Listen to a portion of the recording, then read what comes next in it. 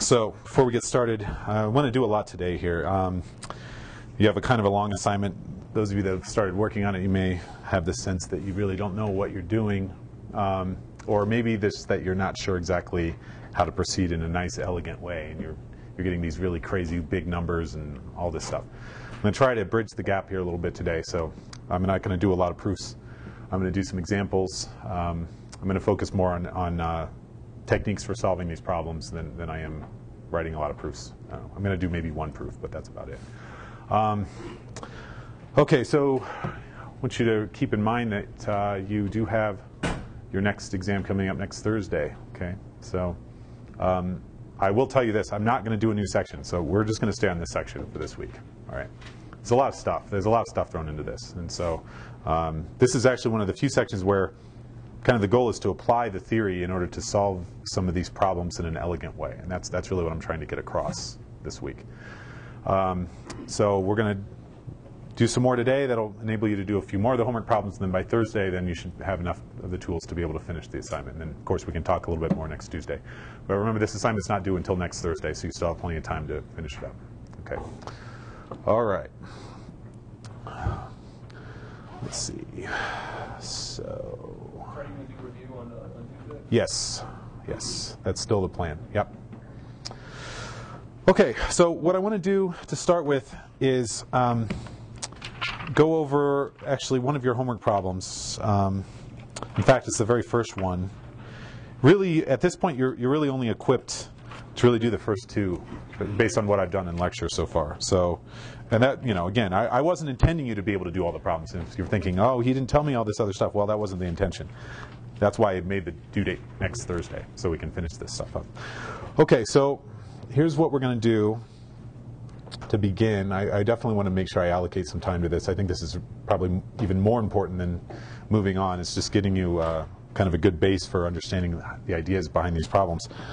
Okay, so I'm going to talk about just your very first problem, number 1, part A, which is to solve, I'm not going to write all of this out, but you're solving this congruence. 25x congruent to 15 mod 29. Okay.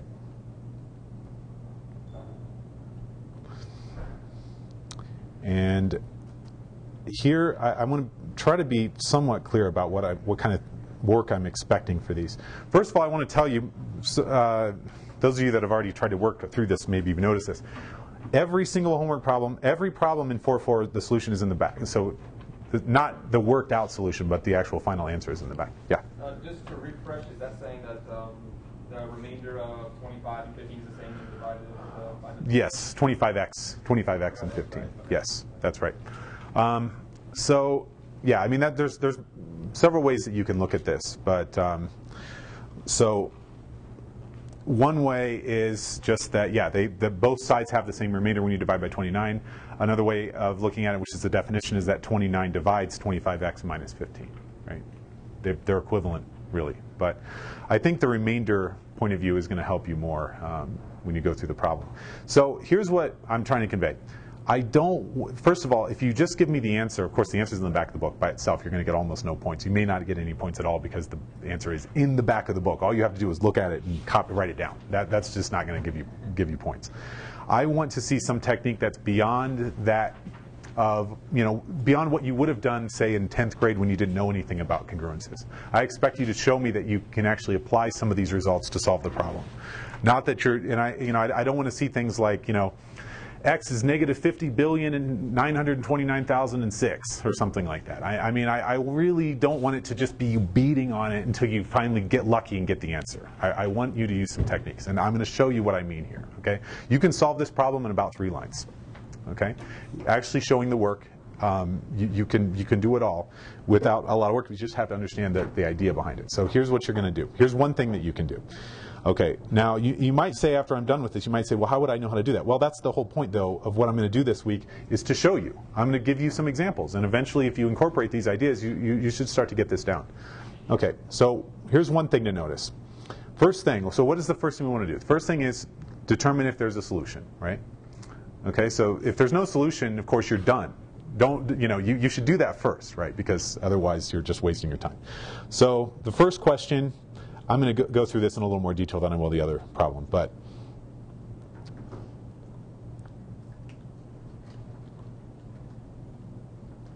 is there a solution?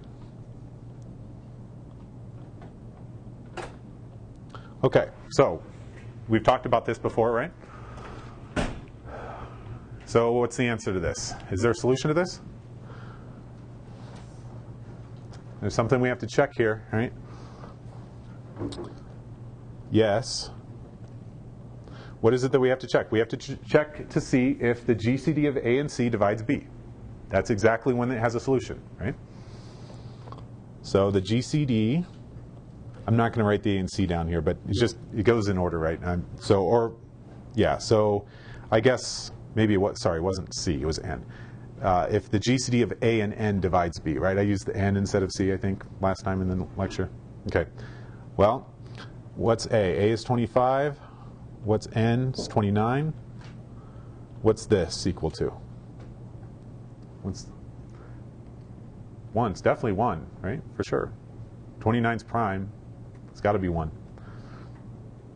And of course, anytime you get a GCD of 1, it's always going to have a solution because 1 divides everything. So 1's definitely going to divide B. 1's going to divide 15.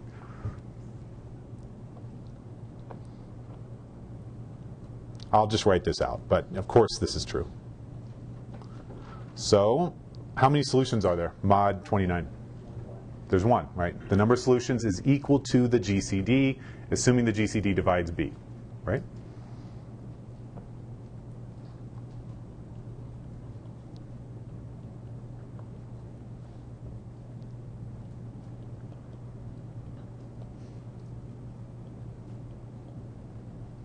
You necessarily have to say unique when there's only 1? No, it's fine. I mean, if you just give me the solution, I'll know that you know that there's only 1. Okay, so now here's the one of the ways you can go about doing it. This is a very short way. I'm not saying that this is the only way you could solve it, but this is maybe the best way that you can do it. That's what I'm going to show you right now. Okay, so what we have is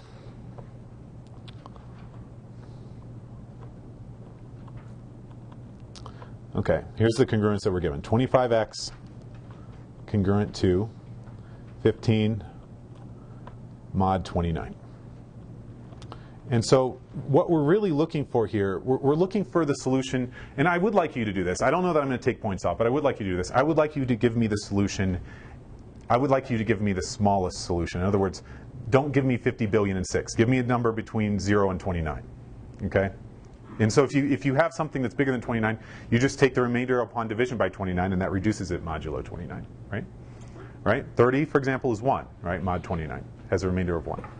Okay, well, so, and since this isn't a proof, I'm going to be content with just kind of being a little bit informal.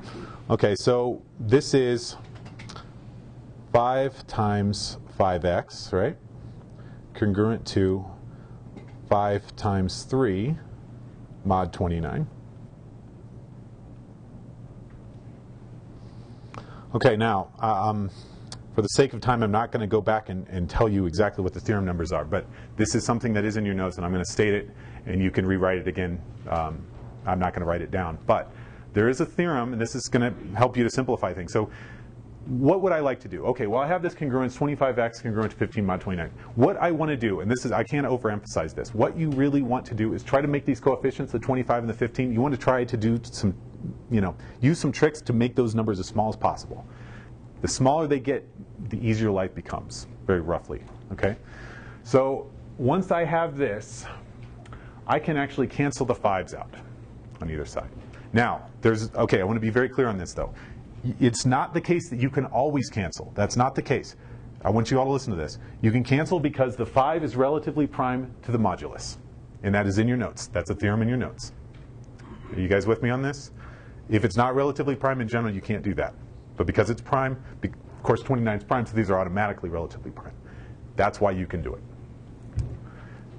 Is everyone clear on that point? Okay.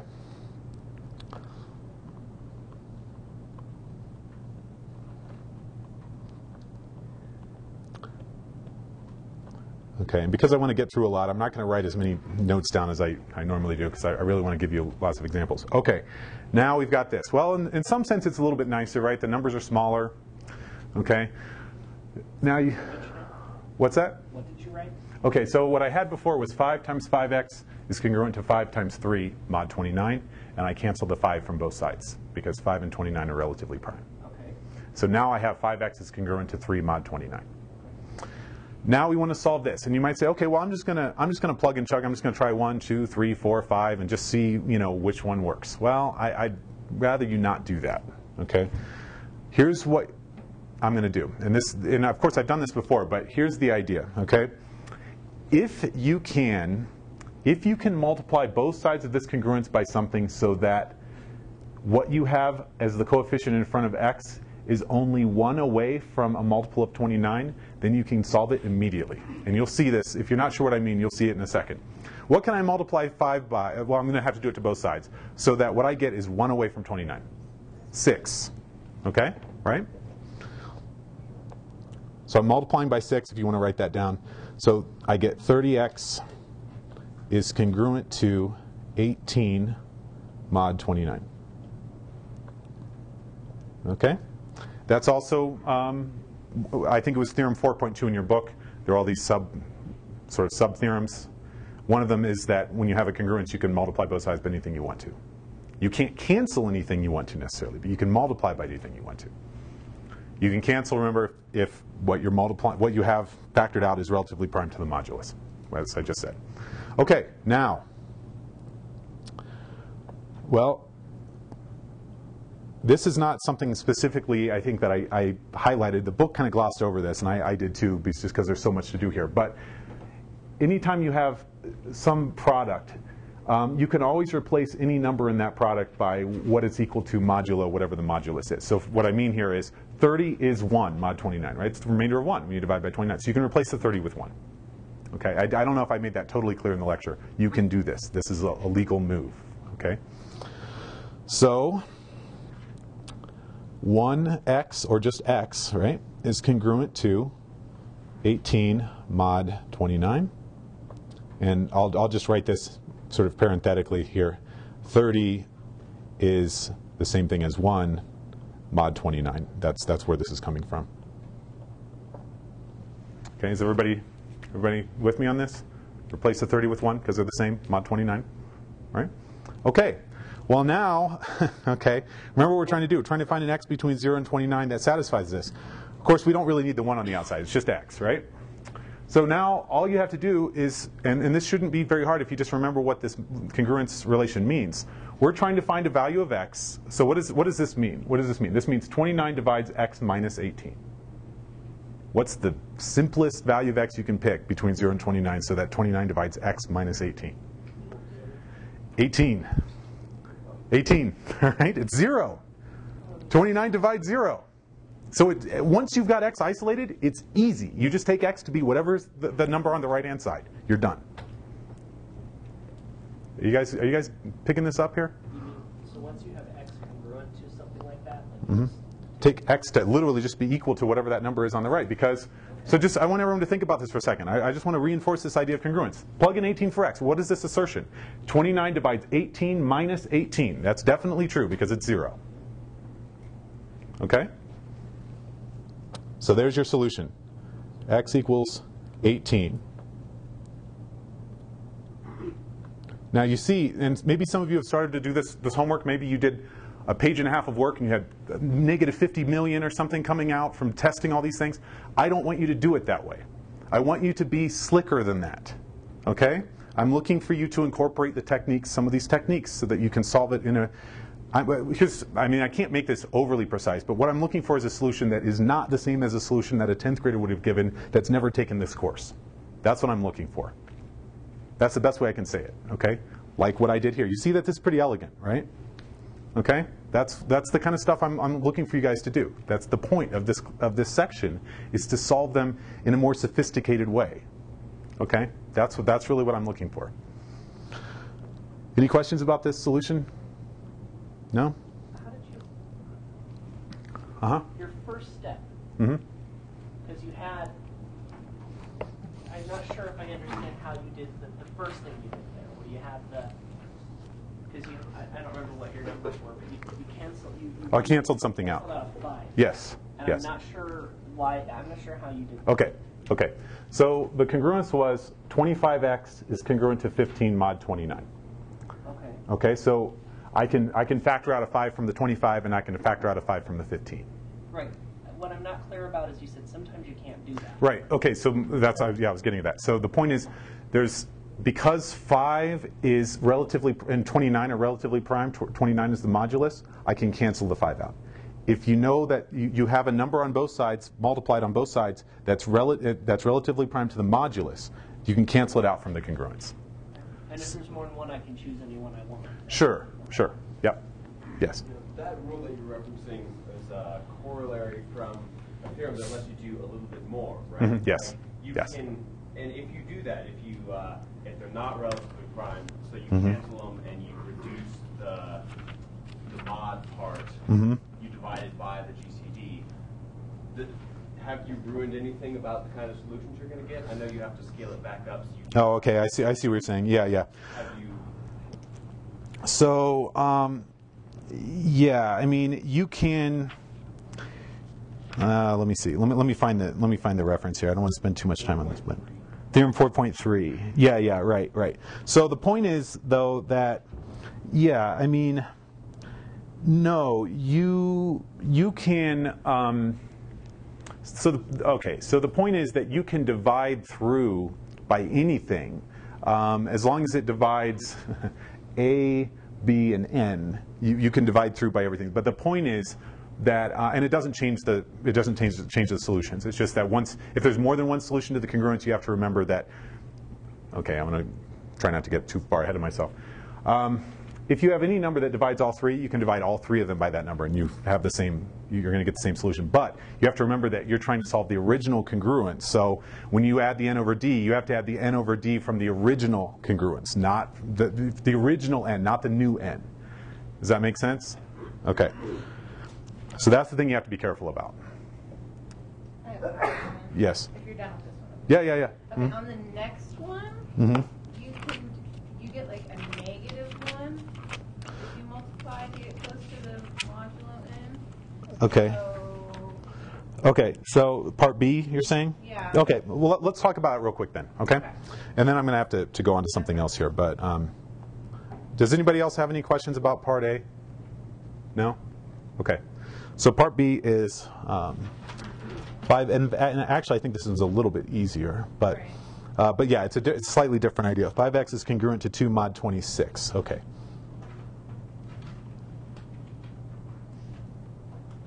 And I'm not going to write everything out here. You guys will need to fill in some of the details. If it were up to me, I would go through every little detail here, but we'd be here for 3 hours, and so I can't do that. But so the same question is, okay, does it have a solution? Well, what's the GCD of 5 and 26?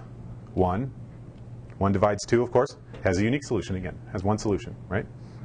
Okay, so unique solution.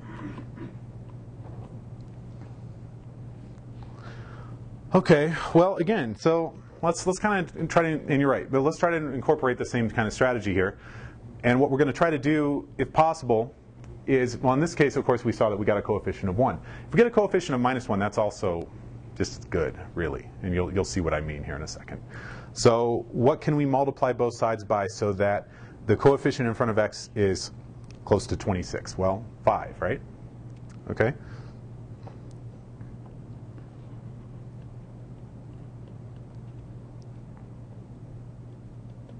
Okay, so then we get, I'll just write this out. So this is 25x congruent to 10 mod 26.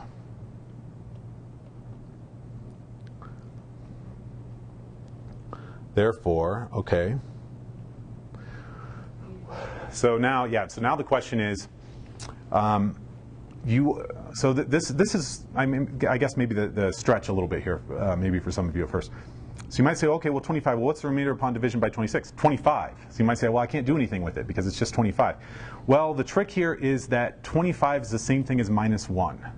Mod 26. And again, think about what the congruence means. What does it mean for 25 to be congruent to -1 mod 26? It means 26 divides 25 minus -1, which it does, because 25 minus 1 is 26.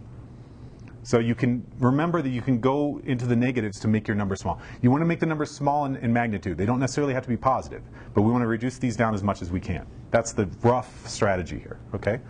So this becomes minus x is congruent to 10 mod 26, right?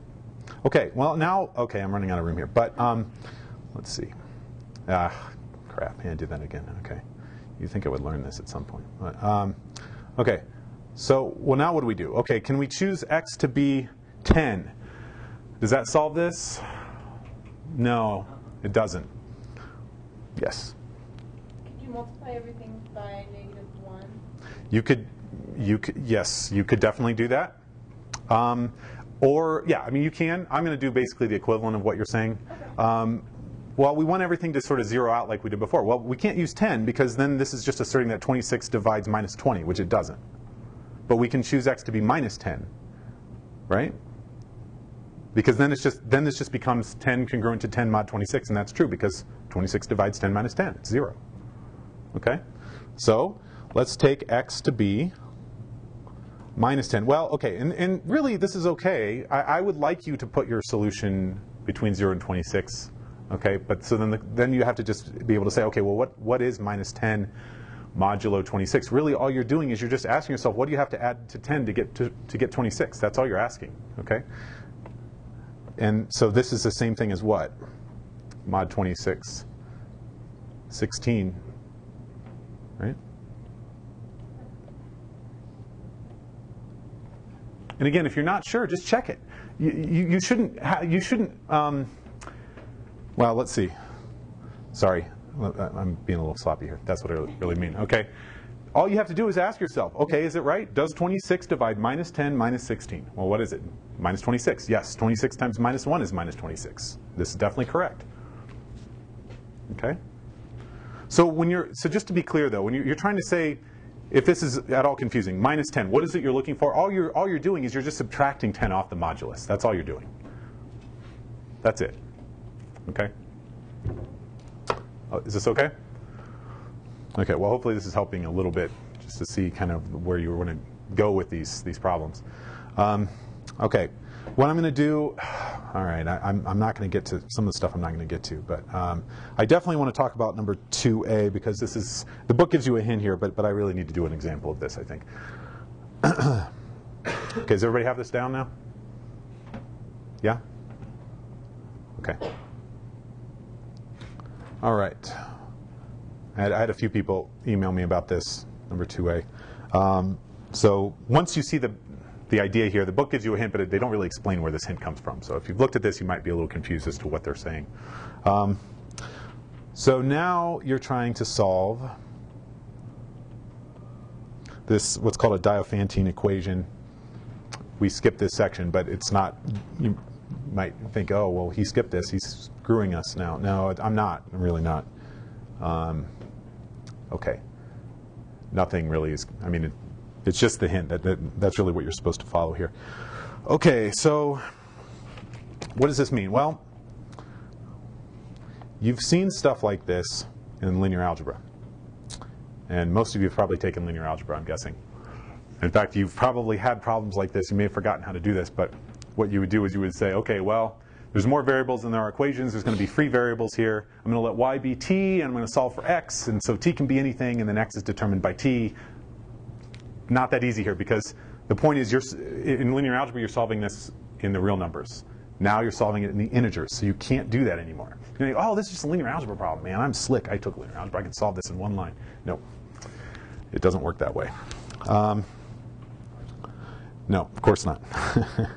So here's what we're going to do, okay? So we're going to just suppose, and I'm going to kind of walk you through this. Suppose that xy, and what we're going to do this in the same sort of notation that you probably use in linear algebra. Well, what's the solution? It's a value of x and a value of y. I'm going to write it as an ordered pair. You don't have to do it this way, but I mean, this is just sort of a standard convention. So let's suppose that xy is a solution. And we're going to see what has to be true of x and y. Okay, so I really want you guys to really try to think about this as I go through it, so that you'll understand where this hint comes from.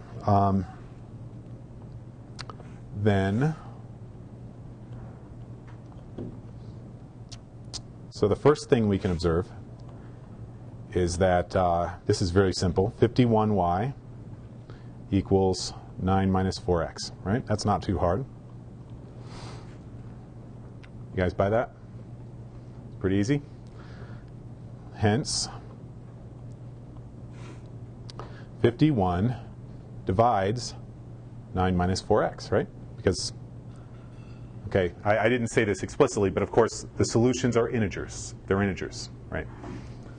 So 51 times something is 9 minus 4x, so 51 divides 9 minus 4x. Okay, and maybe I should have written it the other way, but here's the first step that you want to take. Thus, 4x is congruent to 9 mod 51. Yeah, I should have probably put everything on the other side so you can see this a little bit better, but this is the point where I want you guys to think about this and make sure you understand this, okay? What does this mean? This means that 51 divides 4x minus 9. Well, of course, what I have is 51 divides 9 minus 4x, but if I multiply both sides by minus 1, I get 4x minus 9. And there's a theorem that says if A is congruent to B mod n, the B is congruent to A mod n, it doesn't matter what the order is, right? So this is where this first congruence comes from. I think they give you in the hint in the book. Okay, it just comes from the fact that 51 divides it. That's it. Okay, so now we can use what we know to solve this congruence, right?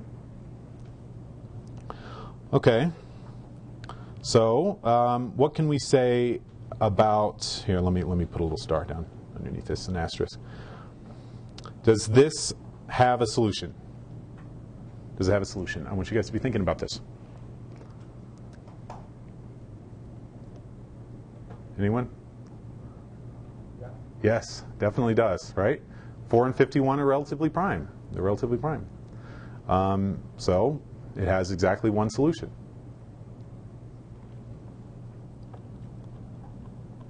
You guys remember this, right? I mean, what you're testing is the GCD of this and this dividing that. That's what you're looking for. And whatever if it does, the number of solutions is the GCD. So this has a unique solution. And again, when I say unique solution, of course, what I mean is mod 51. In other words, there's exactly one number between 0 and 51 that makes this true. Okay. Now, just because this is actually not that hard, the numbers are already really small.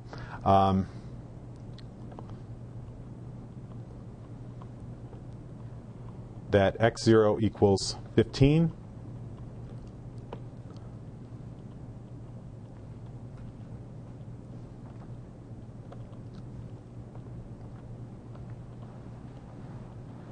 It solves this congruence, right?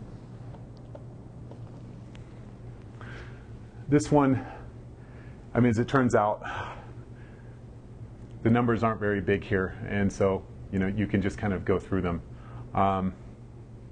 When you plug in 15, you get 60. 60 minus 9 is 51, so 51 divides it, right? Why are you using economics? Well, I'll tell you, because I'm trying to make a point here in a second. Okay, x itself does not have to be 15. That's why I'm not writing x equals 15. X can actually be, there are an infinite number of possibilities for x. But there's only one number between 0 and 51 that solves it, and that's 15. I'll say something more about this in a second. But so what do we know about x then? So here's the point. Remember, okay, 4x is congruent to 9 mod 51. Whatever x is a solution to this congruence right here. But I also know that x not equals 15 is the canonical solution between 0 and 51. So what does that tell us? There's a theorem that said when you have this congruence, it has a solution if and only if the GCD of A and n divides B, and call it D. They're exactly D solutions. Every solution is congruent to one of those modulo n. Since x is a solution to this, x has to be congruent to 15 modulo 51. That's the point. Okay?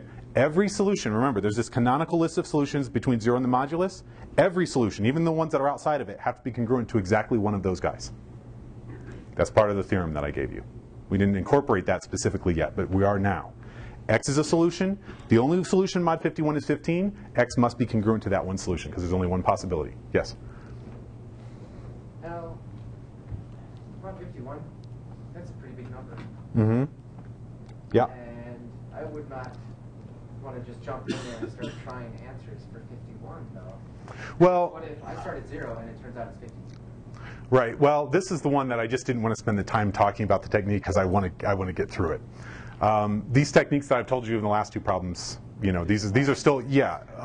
But I just don't have the time to go through all that here. But, I mean, that's a good question. In other words, don't actually do that. Well, I mean, this is where it gets really sticky because, I mean, you know, where does it become unreasonable to just sort of do the guess and check method? You know, I don't have a great answer to that. But, you know, in general, when the numbers get really big, this is when I kind of expect it, you know. I can say more about what I'm expecting later, but I want to just get through this now. But, I mean, it's a good question. I just need to really get through this. Okay, so since X is also a solution,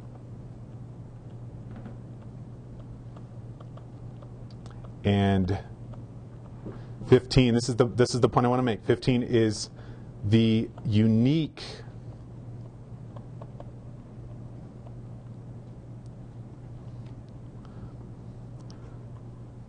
solution mod 51. We must have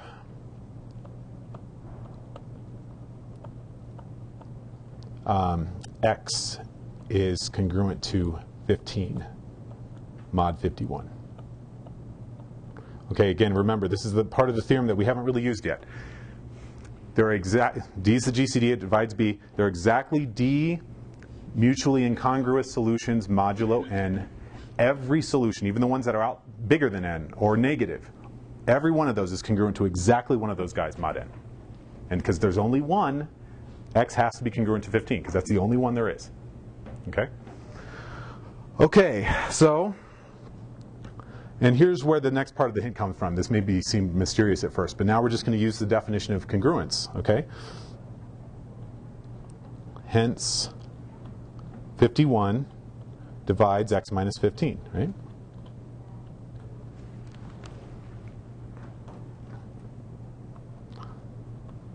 So say 51t equals X minus 15 for some integer t, right?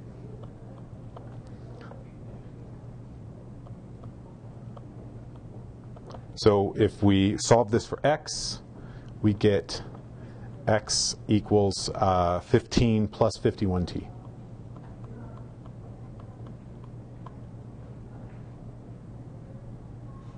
Unbox this. We're going to use this in a minute.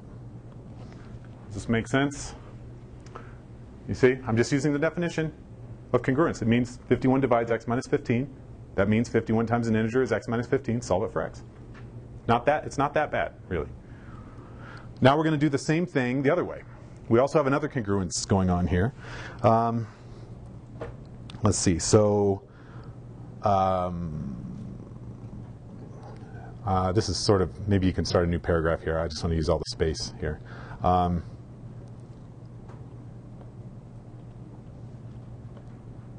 going to skip one step here, but I wanted you to take a second to make sure you understand this. 4 divides 9 minus 51y. That's just from the original equation. Do you guys see that? Just subtract the 51y. Then you get 4 times something is 9 minus 51y. So 4 divides it. And we're just going to play the same game and do the same thing.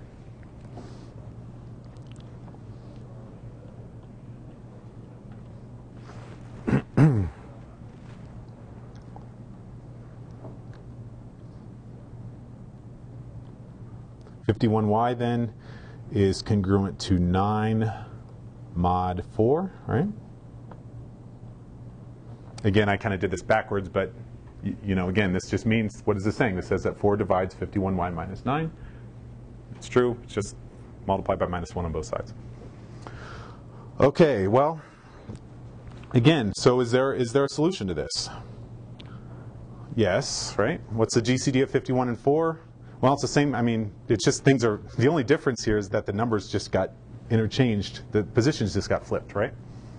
So yes, there's a unique solution again. And now it's modulo 4.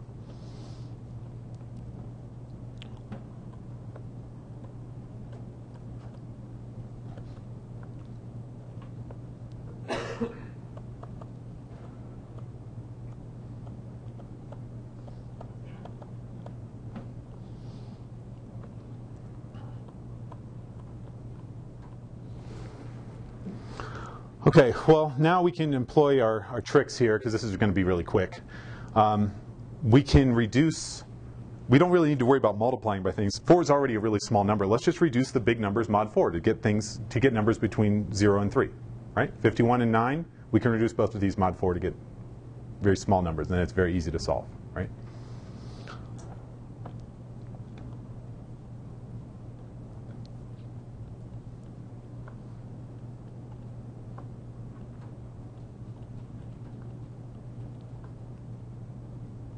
Okay, so somebody tell me, what is 51 mod 4? What's that? 3, right?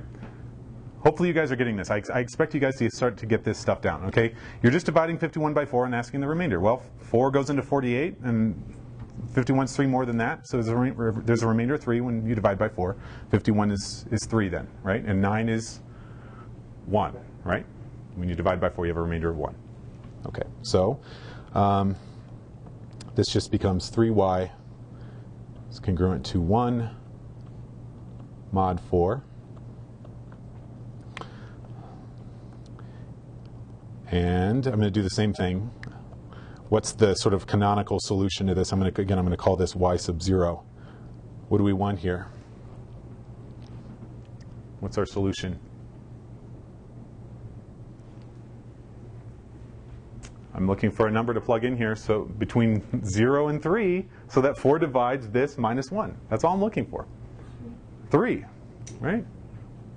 I hope you guys are, if you're not, I want to answer questions. I really want you guys to be picking this up here.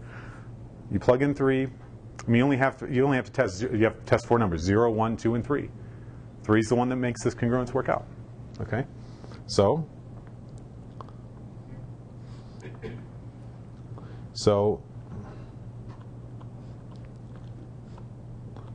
this solves the congruence. So then I'm just going to say as above then, because y is a solution. See if I can squeeze this in here. So then y is congruent to 3 mod 4, right? Okay, that is really, okay, sorry about that. Y is congruent to 3, you can't really make this out. 3 mod 4. Okay, right? Because y was also a solution to it. And there's only one mod 4, so y has to be congruent to that one. That's why I'm writing this down. Part of the theorem that I gave you. Okay, I'll wait till you guys get this.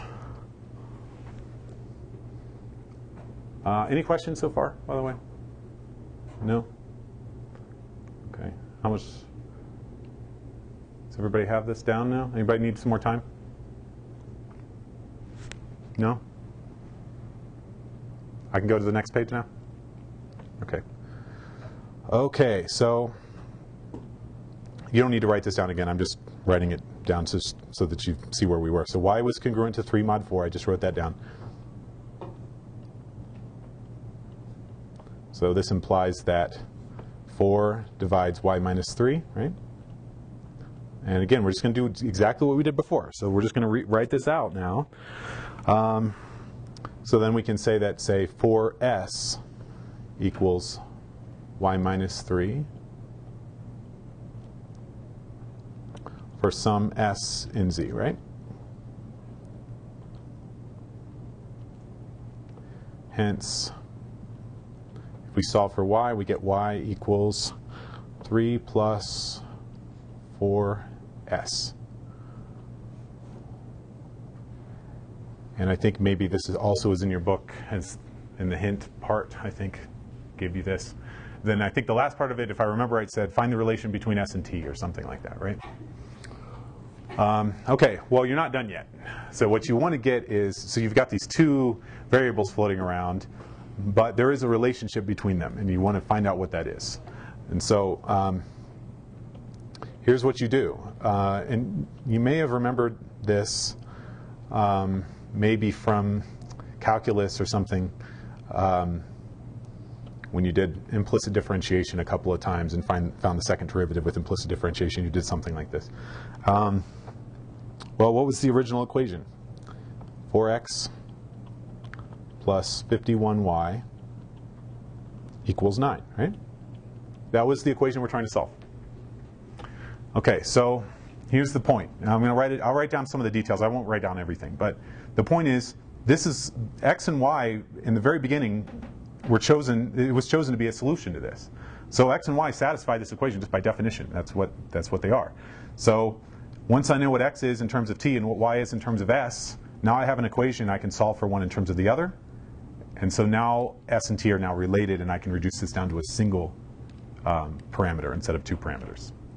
And I'll show you how this goes. It's not anything deeper than what you did in linear algebra. It's at this point, it's just basic stuff. Okay. So let's see.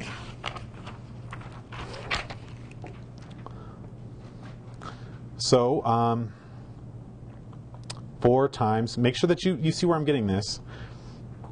What was x? It was 15 plus 51t.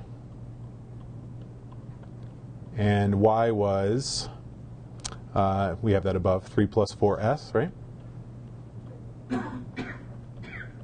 Okay, I really encourage you to pause and make sure you understand where I'm getting this. I solved for x and t before, right? I'm just plugging them in now into this equation. Okay, now I'm gonna spare you the basic 8th grade stuff here, but you can all do this. I'm confident you can all do this. You multiply this out, simplify. What you're going to get is 204s. Well, actually, I'm going to do one step before. Plus 204t plus 204 equals 0. That's what you get when you multiply this out. You bring the 9 over. It just gets, it's very simple. Okay? I assume you all know that you can do this yourselves. Okay? I don't want to use class time on this.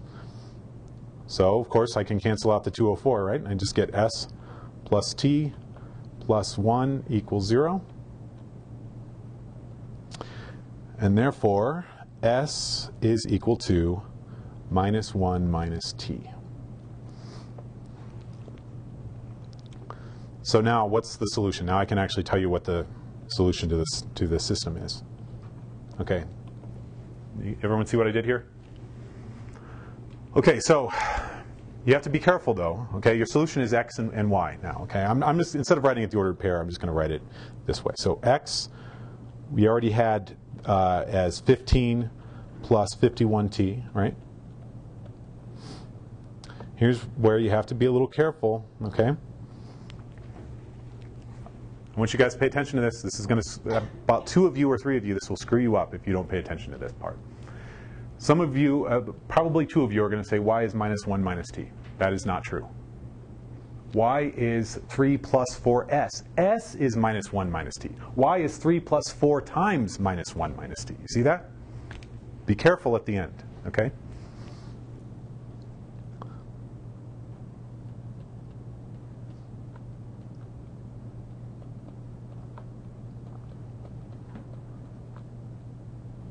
And this ends up being minus 1 minus 4t.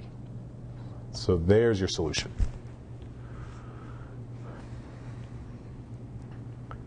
So what is this really saying? I want you to sort of put this back in perspective here.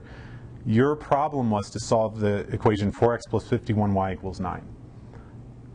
This is a problem like in linear algebra. You're trying to find all integer solutions, not just the ones modulo something, all of them. Okay? So remember what you did in linear algebra, right? When you had parameters, what could the parameter? They could be anything. They could be any real number. In this case, the parameter is t, and it can be any integer. That is exactly what the solution set is. It's an infinite set. t can be any integer. That's understood. Does that make sense? Okay? Question. Yes. In the first part, we got x equal 15 plus 51t. Mm-hmm. Is it wrong for me to put that x into the original equation 4x plus 51y equal 9? We can get y equal minus 1 minus 4t. Oh, right. Yeah. So I mean, once you've got x, you can solve for y just using the original equation. Yes, absolutely. Yeah, you can do this a little bit more quickly. The reason why I did it this way is just is just to reinforce this idea, this congruent solution idea. In practice, that's the way you would do it. You wouldn't do it all this work, but I'm doing it just to get everyone comfortable with this congruent solution idea. Okay, but yes, you're right. You're absolutely right. Okay, yeah.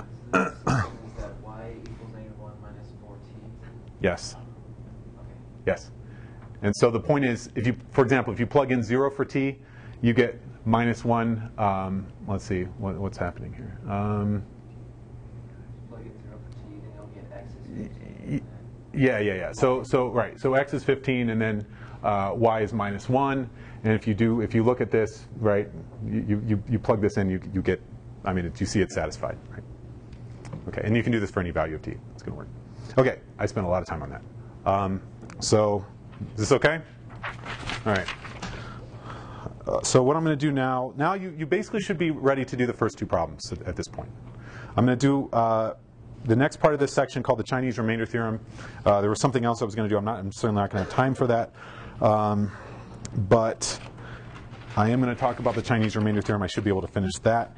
And then you will be able to do a couple more problems. And I'll do on Thursday what I did today. I'm going to try to go through a couple more problems, give you some tips, and then we'll finish off the section on Thursday. Okay? All right.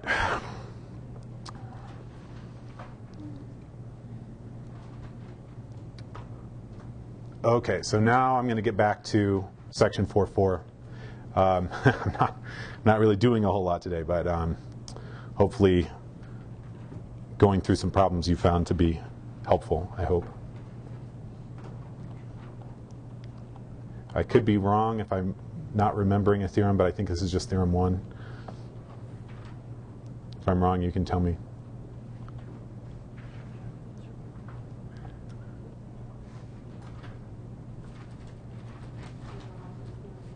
Is it theorem 2?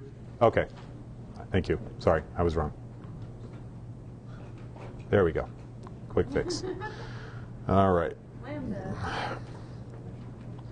As you know, I don't really like erasing. I don't know if I remember how to do it. So, theorem 2, Chinese remainder theorem. Okay, how many of you saw this in discrete math? Maybe some of you did. A couple of you did. Okay. All right. Well, most of you haven't seen it yet. So this is going to, unfortunately, I have to state it's in general. You're going to see a lot of letters here, but I'm hoping to explain this in a way so that you at least kind of understand the gist of what this is saying. So here's the statement. So we're going to let, I'm just going to follow the book's notation. N1, N2, on down to N sub R be positive integers.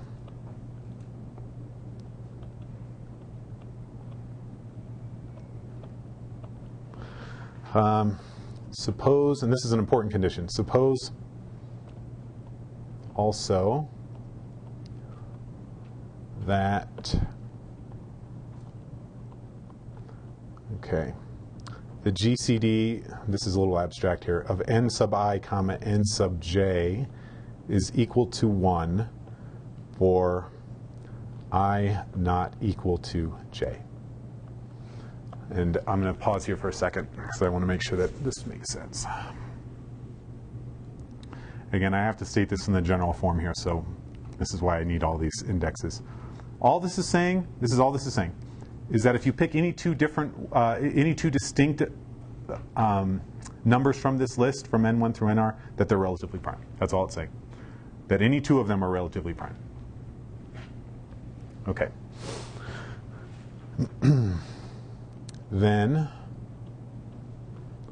So that's part of the condition of our set. Yes. Yes, it's a set of, these are going to end up being the moduli of a system of congruences.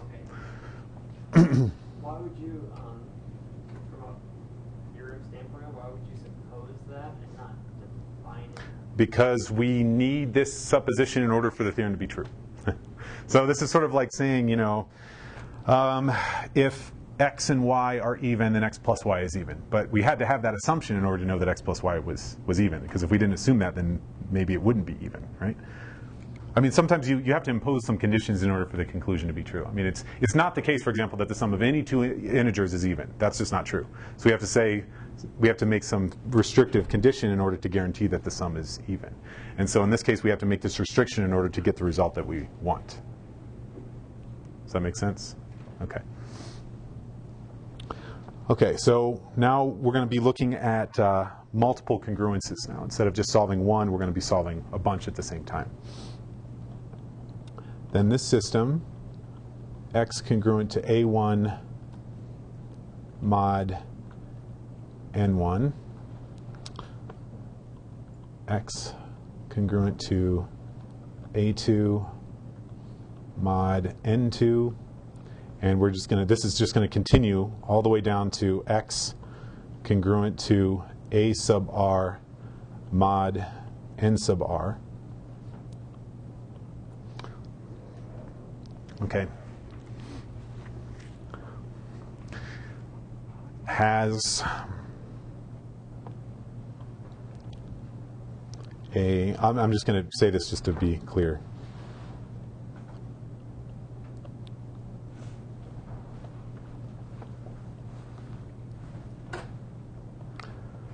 What do I mean by this? Hopefully from linear algebra you know what this means. It means the value of x that satisfies all of them at the same time, right? Okay. What's that? Can you think of it as a vector? Well, no, because the solution is just actually a single number. It's not actually a vector. It's just, we're just looking for one number that we plug in for x that makes it all of them true. I mean, yes, you could think of it as a vector, but it's just a one-dimensional vector, right? But no, I mean it's not a vector because these x's on the other side don't vary. There's just one of them. There's just one.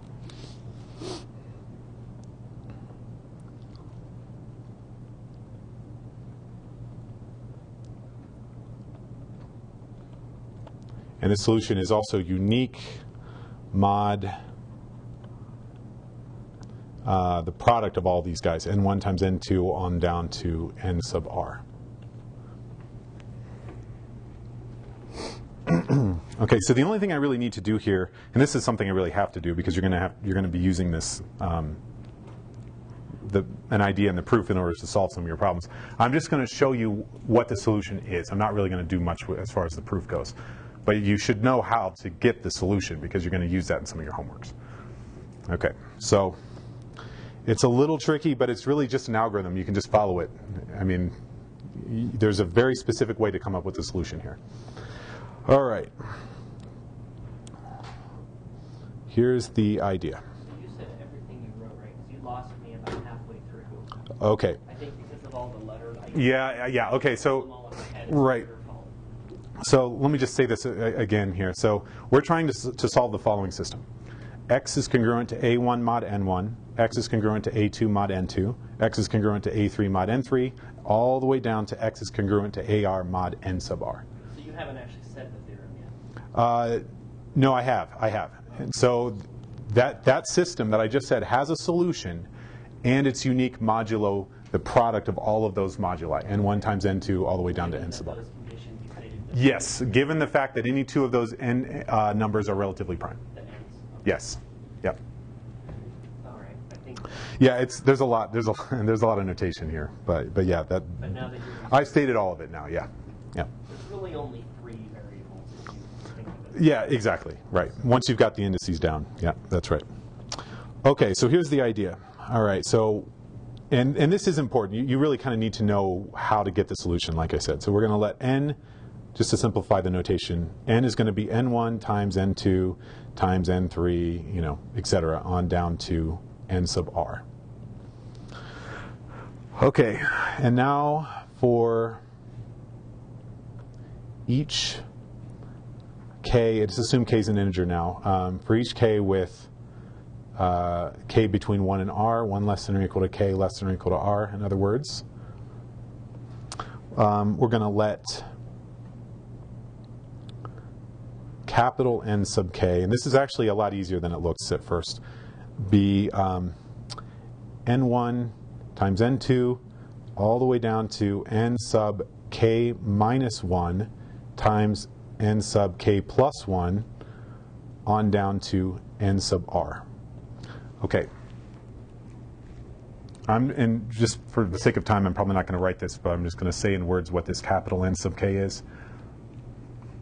Capital N sub k is simply the product of all these n's with the little n sub k thrown out. That's all it is. So for example, capital N sub 1 would be n2 times n3 times n4 all the way down to nr, right? Capital N sub 5 would be n sub 1 times n sub 2, n sub 3, n sub 4, n sub 6, 7, 8, 9, right? You're just simply throwing out the k n in these, okay? Okay, then here's the thing to note, that the GCD of, we're almost actually going to be done here in a second, the GCD of capital N sub k and little n sub k equals, okay, and I want you to think about this for a second. I'm going to spend just a little bit of time on this. This is kind of the crux of the proof here. Although I'm not writing out a proof, I'm just going to tell you what the solution is. Okay, so how do we figure this out? Okay, well, remember, what we know, and just to fix this, let's just make this a little bit simpler. So let's suppose that r was 5, okay? Well, capital N sub, let's say k is 1. Okay, well, what's capital N sub 1? It would be n sub 2, n sub 3, n sub 4, n sub 5. And then this is n sub 1. All of them are pairwise relatively prime. So if you take any two of them, they don't share any common factor. Okay, so the question is, what can you say about the GCD of the product of everything but n sub k and n sub k? That's really what we're looking at here. It has to be 1. It does have to be 1. Little n sub k? What's that? Is it little n? That's what this is, yeah. That's what the GCD is? Well, no. The GCD is not little n sub k, actually. The GCD is equal to 1. Okay? I want to say something about this really quick, okay? I really would like you guys to think about this. It's going to help you in the problems, I think. Why does it have to be 1? Well, suppose it wasn't 1. Suppose it's bigger than 1. Well, then, in particular, we'd have to have some prime that divides both of them, right? If the GCD was 4 or whatever, well, 2 is a prime that divides 4. So there'd have to be a prime that divides both of them. Well, see, that's the point, though. If the GCD was bigger than 1, there'd be a prime that divides this and this. Well, okay, sorry. I was trying to simplify this to letting r be 5, but I'm kind of going back away from that now because I don't think that's really helping anything. Well, what if a prime divides this and this? Well, the prime divides n sub k, and it divides the product of all of these n sub i's that, with the k removed. But what do you know if a prime divides a product? It divides one of them, right? But since the n sub k is not in this product, that prime would have to divide something other than k and n sub k. But that contradicts the fact that those two guys are relatively prime. Okay, I know that kind of flew over some of your heads probably, but the point is that's kind of how we make this work, because this product does not contain n sub k. So if a prime divides them both, the prime will have to divide n sub k and something other than n sub k in that product. That contradicts the fact that whatever those two guys are relatively prime. That's why the GCD is 1. Yes? I'm really confused because it says let big N sub k equal N1 times N2. Mm-hmm. But big N sub k is the product of all of these n sub i's except with the n sub k missing. That's what this is denoting, is that the n sub k term is not in this product. So for k plus 1, it's not, it's the one that's missing. Yes. I'm sorry, I thought little n sub k was just in. No, it's actually one of these guys up here. Yeah. Okay. So that's why. I'm not writing it all out, but that's why the GCD is 1. Okay, so so what can we say about this congruence? By the way, I know this is probably getting really heavy now, but we're almost done. Really, we are almost done.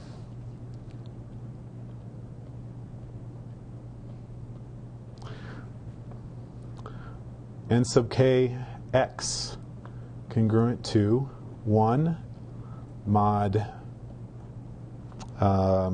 n sub k. Okay.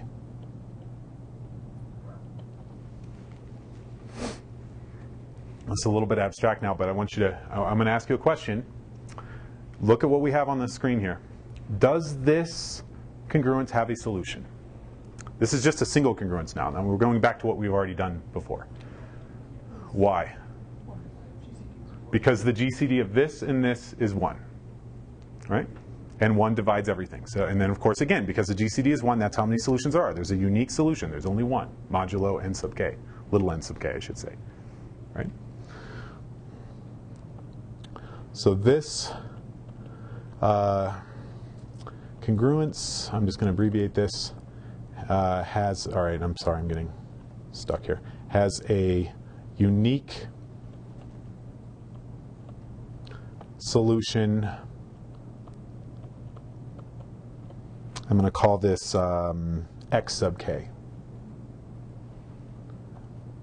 mod little n sub k. Okay. I only have one more sentence to write, and then we'll be done. I'll wait till you have this down. And then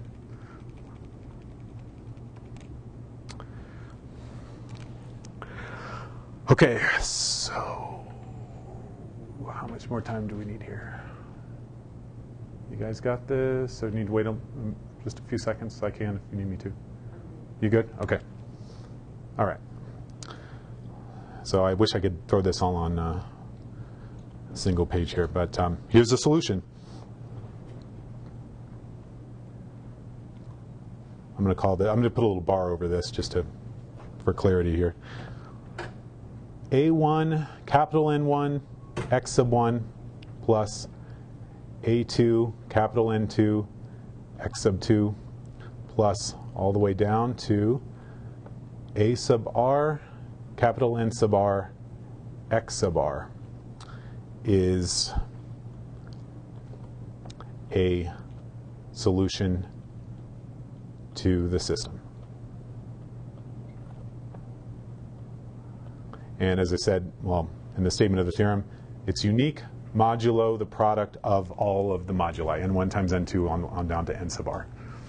I was going to prove that, but I get the sense that your brain might be overloaded at this point. I don't think I'm going to do that. It's not hard to prove that it's unique, but I won't. I'm not going to do it. Okay, so just to recap, remember what the a sub i's were? These were the coefficients on the right-hand side of the congruences. Okay? Capital N, right? We define those, right? So product of all the little n sub i's except for whatever that subscript is thrown out, that one thrown out. And we know what the x1, x2, x3s are, right? They're the unique solutions to those corresponding congruences that I just defined at the bottom of the last page. So all of these things I have up here, I've defined for you previously. And so you just have to compute it. That's it. Okay. I'll tell you what I may do here.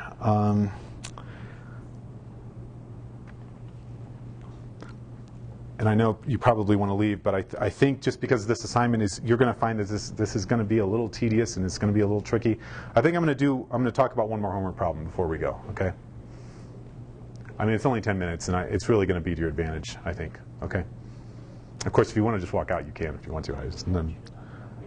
What's that? I said, are you kidding? We want Okay. Okay. homework problems.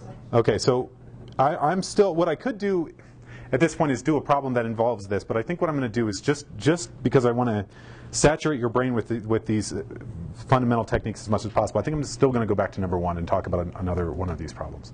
We'll talk about some of these on Thursday. Okay, and again, remember you have a week and a half before this is due, so we still have time to do this.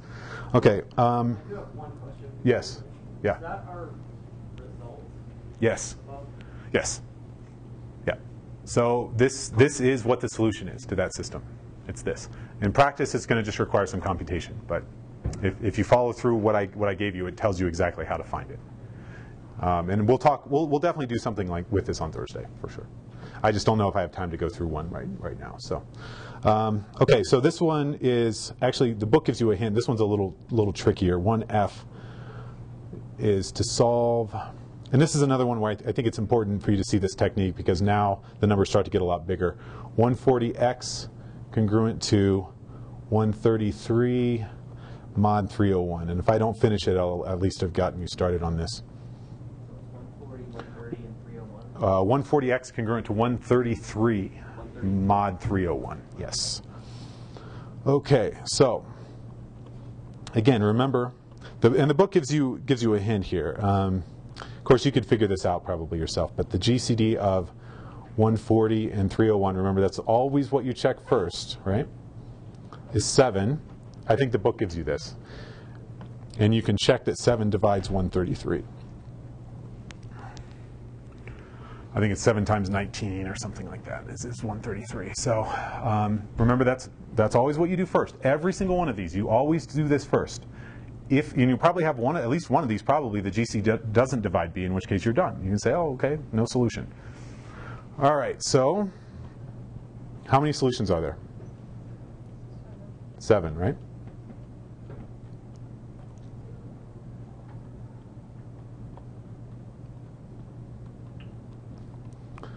All right, so.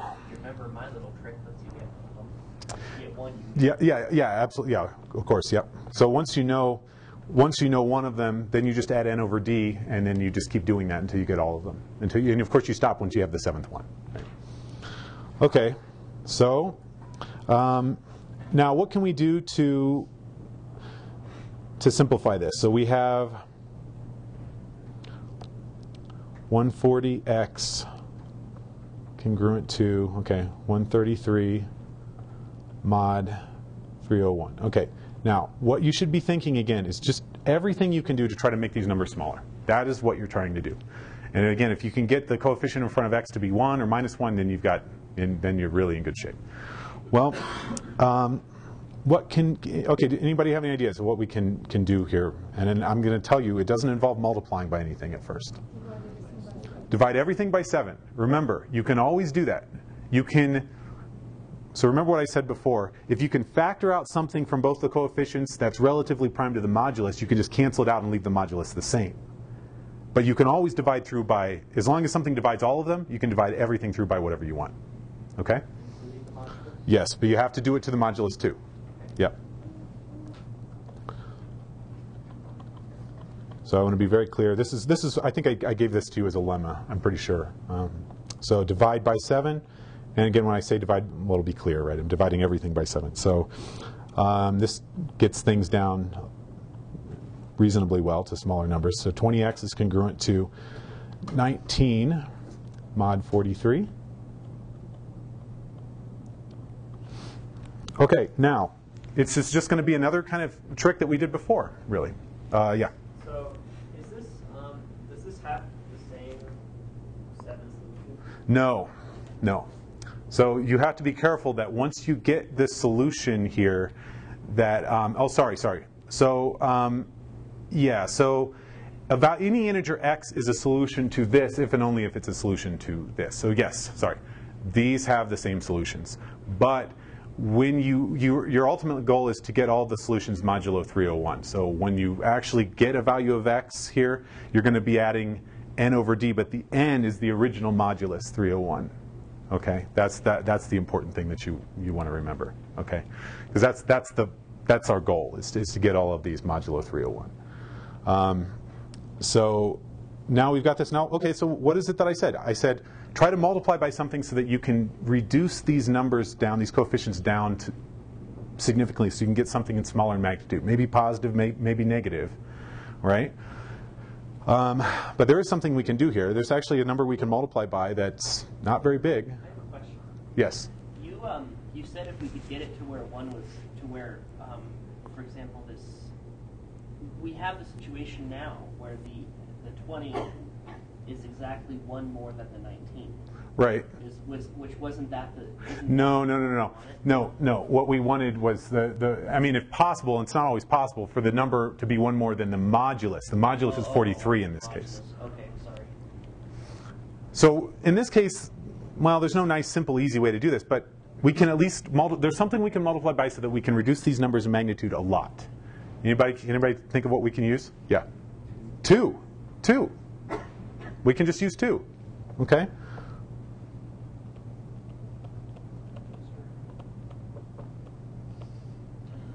Okay. Now we're not multiplying through the modulus now. We're just, okay, so what do we get when we multiply by 2? We get 40x congruent to 38 mod 43, right? And remember, okay, I can't stress this enough. You have negative numbers at your disposal. These actually will help you, okay? What is 40 mod 43? Remember, one way of thinking of it, okay, well, it's the remainder. The remainder is 40. You can't change it. Well, yes, but if you use negative numbers now, 40 is the same thing as minus 3, right? And 38 is the same thing as minus 5. So now we've reduced the magnitude down quite a bit. Yes?